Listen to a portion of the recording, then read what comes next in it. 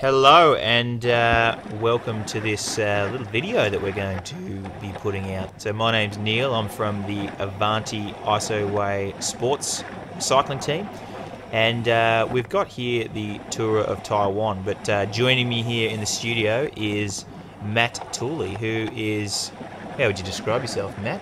Enthusiast? Racer? Yeah, a cycling enthusiast, Neil's probably pretty good. An enthusiast who's actually got a bit more into racing.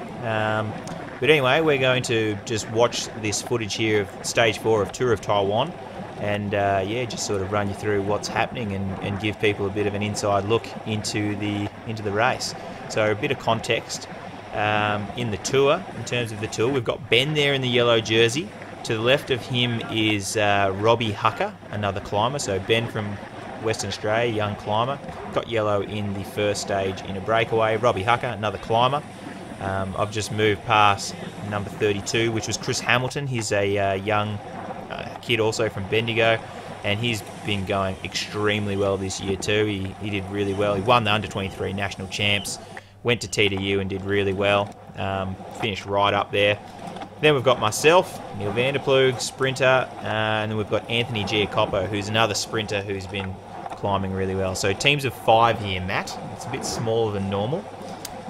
So does that make it a little bit harder to control things, Neil? Yeah, absolutely. So if you had 9 people, you could have, you could protect all of the climbers. Say you've got 4 climbers, you've still got 5 guys to ride things back. But with 5-man teams, we've currently got pretty much everyone still up on GC. So if you want to, say, keep a sprinter for the stage, but you also want to keep a few of your GC guys fresh, that might leave you only 1, perhaps 2 guys to do the riding at the front. So it makes the racing a lot more open. In this tour, although we're holding yellow, it's really tight. It's purely just the one break on day 1 that's really shaken up the GC. That's how Ben got there. He just landed the move.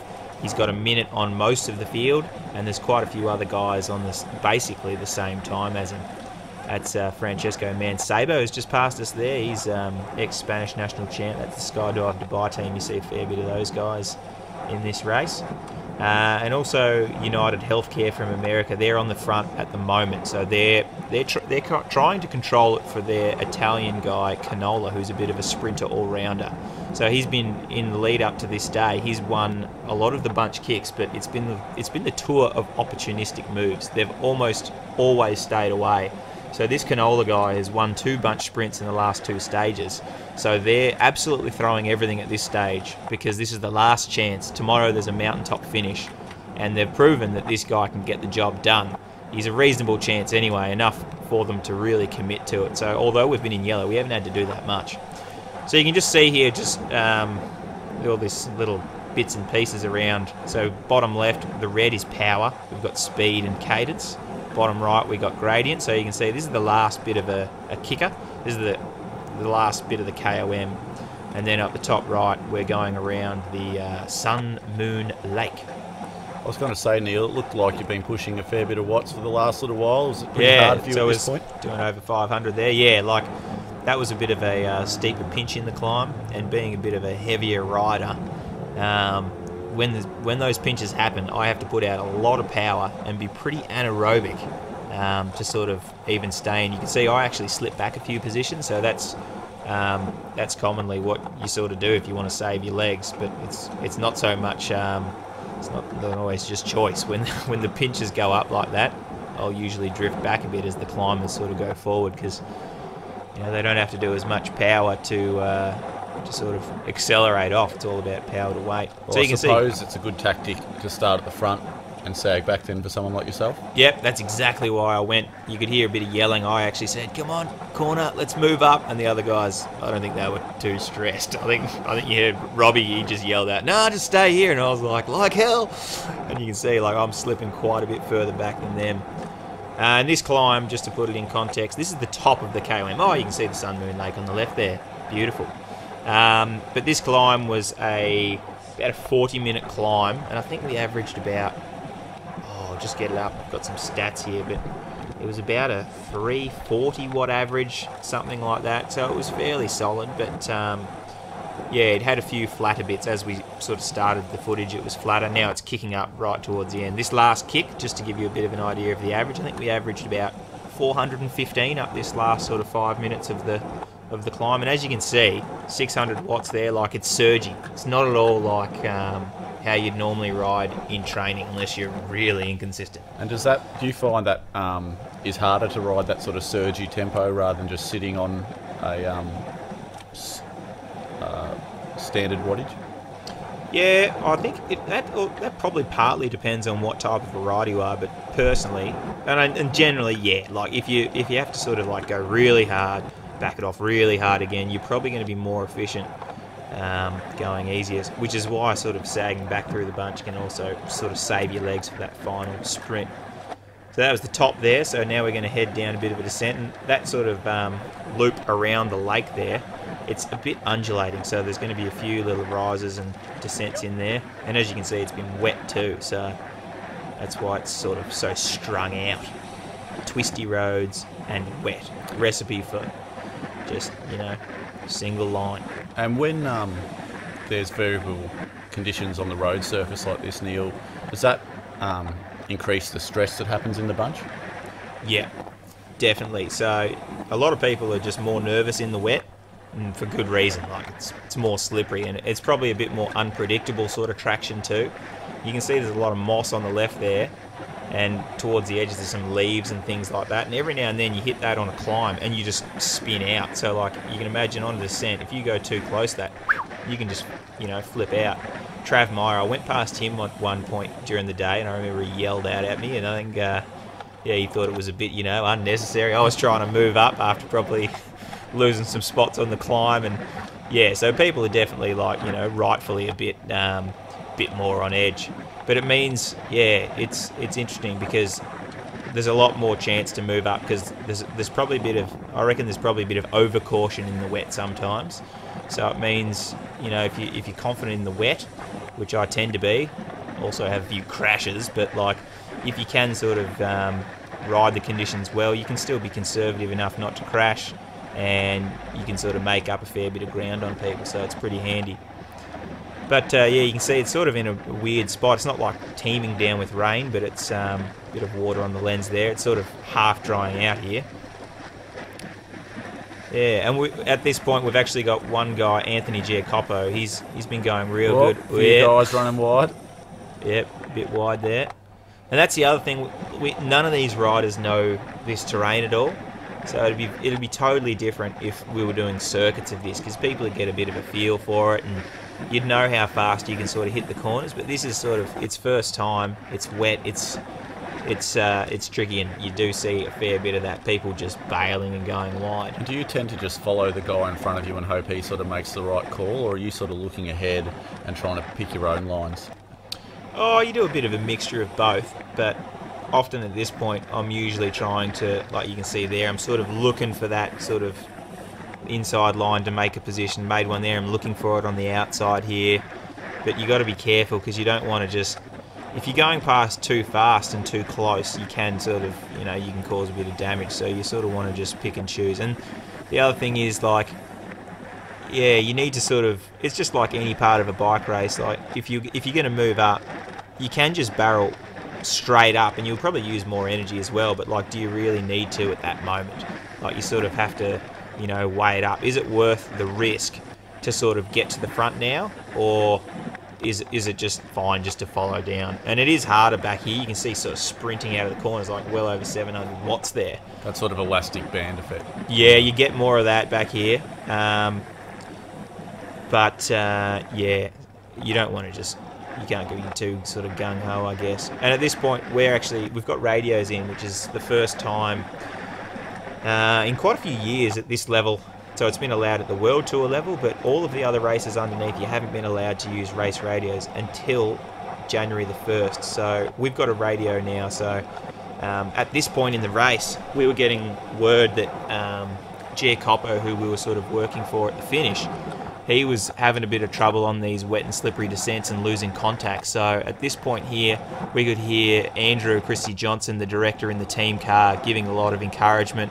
trying to G up AJ to sort of get back on, and, you know, telling him stuff like, come on, it's drying out, like, just, you know, forget about the wet, it's drying out, you've got this, like, you know, this is your stage, like, just trying to just get him motivated and that sort of thing, and just encouraging him. And then also telling us, you know, making us aware, look, AJ's off the back, just follow into the moves, don't be the aggressors, so don't chase, because there's actually one guy who's off the front now as well, Marco Zanotti, Italian from Park Hotel Valkenburg, so he's really capitalised on this twisty sort of run-in, and he's away solo, and it's good terrain to be solo, because you can't see in front at all, it's just too twisty, so, you know, people can be sort of a bit out of sight.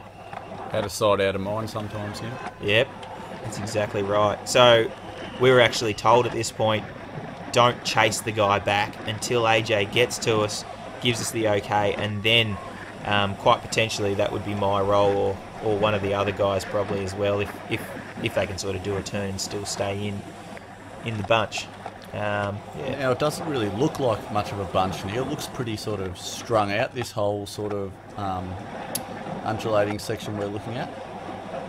Yep, it's probably a bunch of 40 here. I don't think I'll get too much further back than where we are now, but yeah, it's so twisty that it's very, you know, it just strings it out as you go around the corners.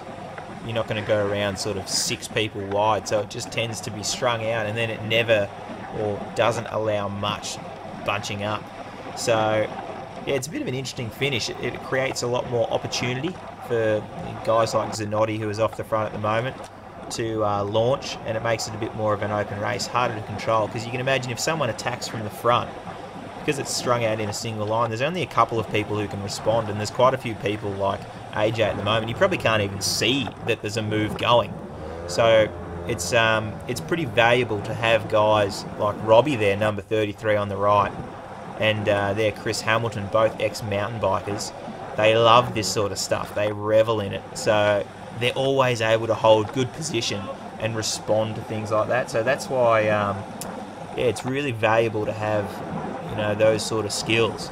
Sort of makes for interesting racing too, I suppose. Like, yep. keep on the ball and watch what's going on. Yeah, I really like this type of finish. It's you can see the power's pretty low there, but it's up and down like a yo-yo through here. It's been up and down the whole time. Yeah, and I've got some more stats here for the last 25 minutes. So of the footage that we've seen, there we go. So it was average power of 310 watts. And that's me, it's sort of like, you know, 77 kilos, 78, somewhere around there. And normalised power of 350. So normalised power, a lot of people get that wrong. It's not with zeros taken out. It's sort of, it's the physiological sort of constant load that you would have to do. So it means if it's 350 normalised, it means it's been very up and down power, as you can sort of observe on the left. And if you were to do that effort, or this same effort at a constant power, it would be like doing 350 watts constant. So that makes sense. Yeah, it's pretty tough. That's Chris Hamilton there. And so in most races, you'd find a bit more of a discrepancy between average and normalised power compared to training, Neil. Yeah, look, obviously depending on how you train, but like just dealing with the surges and stuff. Yep, unless you're sort of surging. Oh, there we go, having a drink. Unless you're sort of surging a lot in training, you tend to the gap between that normalised power and the average power would be quite small. Unless you're doing like efforts or something like that, or there's little hills that you're sort of punching up and over. But yeah, racing tends to be really on-off, as you can see. Just, it's a lot of, on the pedals, off the pedals, particularly in this sort of terrain here. Pretty nice. It's nice scenery. I didn't really notice it when I was racing. Yeah, it's quite nice. There you go, 10k to go. So it's kind of like a rainforest you're racing through. Yeah, yep. It's pretty beautiful, this part of Taiwan, but the air can just be so thick. Humid. No, I sort of meant thick with sort of pollution. Oh, right. Yeah, like that's the only sort of problem with it. But up here, it doesn't look too bad.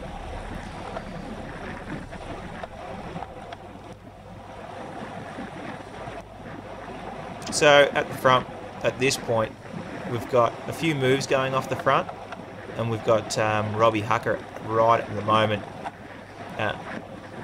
Yep, I'll have to bleep that out, but we've got Robbie in a move, and I've just sort of seen Ben in the yellow jersey on the front of the peloton just driving it, which is, he hopped really off pretty teamwork. Yeah, no, he hopped off pretty quick because he may not have even realised that Robbie was up there.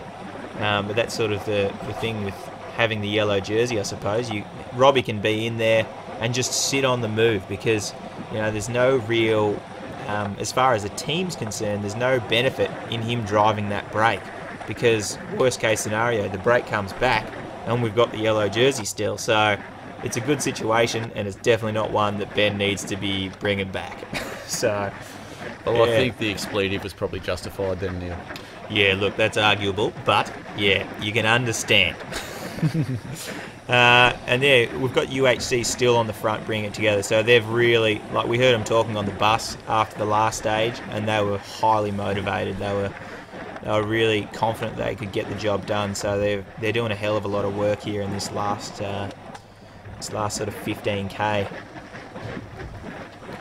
Yeah, so this is stage 4, so the second last stage, and at this point, this Zanotti guy's got about 15 seconds. And because the GC you're explaining is so close, that sort of gives your team sort of multiple options as far as GC and the stage. You can sort of look at some of your climbers like Robbie or Ben. Yep. To hold on to it. Yep, definitely. And like this terrain as well, like we had a pretty open plan. So Andrew, like I certainly wasn't expecting to be here at this point because it looked very hilly. But he sort of gave a pretty free rein to a few of these guys to sort of follow into things, and if opportunity presented in this last bit, people could sort of roll the dice, but you sort of don't want to go too hard. Say you're in a group of 10, there's no point driving that brake and then getting a pretty average result, and then GC you haven't really changed much. Like you've got you might have changed it a little bit. It might not be Ben in the yellow, but you might be sort of sitting in 5th or something. So, and with AJ kind of sort of trying to get back on, were you starting to think, "Oh, I might have to do something here"? Well, I was hoping that AJ would get back on, but I've got on this 62. That's Andre Pellini. He's a sprinter from Skydive Dubai. Like I was sort of starting to get into the mode of, and I think Andrew said over the radio. He said, "Look, Vandy, you may have to sprint on this one. Just." AJ's getting back on, but like as you can see, it's strung out. There's not a lot of opportunity to move up. So I was sort of, in sort of preparing myself to sort of go for the sprint, which you sort of have to do. You have to put yourself in that mindset. But also just waiting for the call from AJ. Just waiting for the call. So I was kind of just preparing for either scenario, really. And here were the radios easy to talk to each other? Yeah, they can be a real, like, just a hazard. You can hear me trying to work out what's going on here. Just trying to talk to Ben there about the last corner and the distance from the last corner to the finish, because I didn't even look at it in the race book. Normally you look over that stuff, particularly if you're a sprinter and you think you're going to be there. You look at it in great detail. You know the finish. You know what side of the road you want to be coming in on. You know it quite well. You even get Google Maps up. You check it right out. But like I'd written it off because the climbs looked far too hard. So I was trying to just get a bit of info there. Exactly the distance from that corner to the finish line. And I'm also trying to work out what's going on. How many off the front, because it wasn't super clear. You never get a visual. Well, it's a good example of sort of how difficult it is to find out what's actually going on in a big bunch like this now. Yeah, and it used to be a lot harder. It changes the game a fair bit with the race radios. In some ways, I liked not having the race radios because it meant, it was a bit more sort of, in some ways you just, a bit more pure. Yeah, well, sometimes, like, I guess it can be annoying. Like, we could have just finished the stage and not known there was a guy off the front. But at the same time, it means that you sort of have to sort of do more communication just on the road. You have to just ride up next to the guy and say, hey, what's going on? Did you see that? No, I didn't see it. And they're like, oh, crap, maybe we'll send someone back to the car. So you send someone back to the car and they actually talk with the manager if he's there. But the radio, it does change it a bit. There's a lot more information coming straight away if the radios work. But we just got new radios before this tour, so it works well. It looks like you're coming into town here now. Yeah, a little bit more of a descent. Just trying to follow Polini here. It's drying out a bit. And yeah, this corner sharpens right up. There. So I just sort of... No point following him over there, Neil. Nah, you want to follow him, but, you know, not into the lake. And what's his background? Polini? I think he's been going cycling for a fair while. I think he's formerly on... he was in World Tour for quite a while. I think he's on Lamprey for most of his career. And now he's doing pretty well this year. He was at the Tour of Langkawi with quite a few other World Tour teams. And I saw he definitely won one stage and was up there on a few. Might have even got a couple, I don't know. But he's definitely... That's sort of why I was pretty happy with him at this point. I knew he had good form. He's a sprinter who's been around quite a while. He races in Asia frequently now, so like he knows a lot of these riders, and I was pretty confident that if I stayed on his wheel, it's a fairly good bet. And we're also just in good position, so I thought this was a good wheel to be on for the moment. So well, that sounds fair enough. Just be here, yeah. And later on, I think you see us go past Robbie, and Robbie sort of recognises that. He's like, yep, Neil's on a pretty good wheel. I'll sit on Neil's wheel. So he sat on my wheel to sort of protect that a little bit, just to create a bit of distance between. Makes it harder for someone to sort of chop you. Yeah, that's it. If they want to move up and grab the wheel off me, they've got to go past Robbie first as well, and it just makes it that bit harder. Ideally, you have your whole team lined up there. He's a bit of an enforcer. Yeah, that's it. He's the what do they call him in Quidditch? Oh, the guys with the battens. I can't remember. Yeah, but he's one of them. them. I know what you're talking about. A bludger? Nah, they're the actual things you hit. A beater. Anyway, so you can also see I'm just scared of the Death Eaters now. Yeah. You can just see there a Skydive Dubai rider just swapping off to do another turn. So Polini, or the director, has made the call that it's worth chasing this guy down. We've got a sprinter here who could easily get the job done. So now they've got two GC riders who are going to pitch in. They're not going to just end it, or 4K to go. So they're not just going to completely do a peel. They're just going to do enough to they're going to do as much as they can without getting dropped. But there's two riders there from Skydive Dubai. UHC is still sort of giving what they can, and I think there's an Illuminate rider, the team that's in pure black, another team from the States. They're all trying to bring this Zanotti back, and he's just dangling in about 15 seconds. It's a very good ride from him, really. Yeah, top ride. And and at this point we're still sort of like, we could sort of lend a bit of a hand to Chase, but at this point we probably could have, but we still hadn't seen AJ, so if one of us goes on the front and keeps more pressure down, that may just make it a bit harder for him to move up and find us. So until we had AJ here, we were just basically preparing for the finish and not really pushing the envelope at all. And so how far from the finish do you reckon we are here now? I think we're just under 4K, I think I saw. Yep. So we're starting to get to that real pointy end, like as you can see, UHC worker coming back up to do as much as he can. There you go, 3K to go. So Polini's giving him a push on the back, because at this point in the race, a UHC domestique is as good to Polini as his own teammates. Like, they're all the same. They're all doing the same thing here. They're trying to just bring it back so he can have a dig. So you see Polini sort of, be a bit of a gentleman to a few guys there. It's don't be fooled. He's not a gentleman. What a good bloke. Yeah, that's right. He's not a gentleman. It's just, it's quite a good selfish, thing for both. really. Yeah, it's a fragile alliance. There's a lot of fragile sort of alliances that are forged and broken out there. That's bike racing. Man. That is bike racing, absolutely. So it's a funny sport like that. A lot of changing sort of dynamics between teams. Keeps it interesting though. Here we got the pesky Illuminate riders. Looks like he's trying to be pesky and steal that wheel. There's a bit of a battle going on for the wheel here. You can hear a bit of yelling. Was that you yelling? Oh, I couldn't tell you at that point. It could have been. Ooh, and there you go. Oh, another helper potentially. Let's give him a push. Let's give him it. Yeah, up there, mate. 2K to go.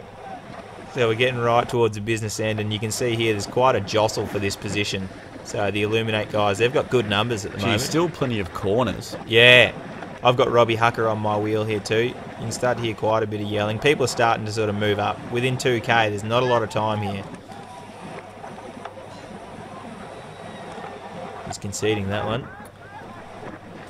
You actually hear a bit of a zip there. There's a bit of a touch of wheels, which is not massively uncommon. Not a great sound though, Neil. See there, that's a bit shitty, isn't it?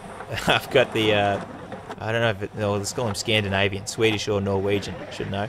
He's moved up on the left there, and at the same time we've had a UHC rider peel to the left, and that's just clogged that left side up. And then I've just been, boom, shuffled, just like that. Just touched your brakes. Yeah, it was just a bit of an unfortunate sort of, you know, two events. You know, it just happened at a bad time. So I'm just moving my way back up now. But you can see that's the UHC Sprinter there. So they've actually run out of firepower, and we're just about to hit 1K to go. And there's been an ease up in the bunch. Oh. And then, boom! Whoa. Will Clark is gone. So Will Clark's That is a serious move. Yeah, he was actually sitting at the back, and then just launched as the bunch slowed, textbook. And then you can see there, I just got, a bit unfortunate again. Just crash on the right, So I was just kind of, I just had to put the brakes on when the UHC guy swerved left. I was overlapping the wheel a little bit of the that was pretty Scandinavian. Yeah, and then you can see in these sort of sprints, I was at the front, lost a bit of momentum, applied the brakes just as people were coming from behind, and it's all over. I'm like way out of it, and it's less than a K to go. So, and that was, if you look again, like you can see AJ back there. So that was the first time I've actually seen AJ. So unfortunately, we never really got together to, do anything as a team. Jeez, there's a few corners in this finish, Neil. Yeah, it's a pretty ridiculous finish. Like, it is just, you can hear I almost put someone into the fence there, and he just yelled out at me. So hectic finish. Wow. But look, as soon as I got swamped there, I sort of thought, that's it.